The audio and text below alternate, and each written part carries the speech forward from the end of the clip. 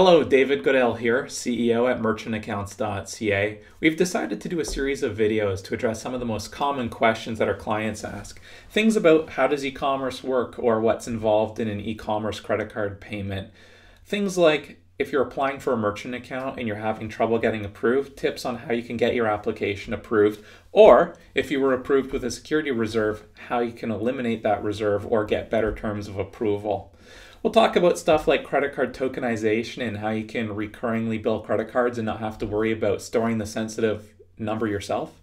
And we're going to welcome questions from the community on YouTube and also from our existing clients. So we're going to try and do these videos regularly, ideally once every couple of weeks, once a month.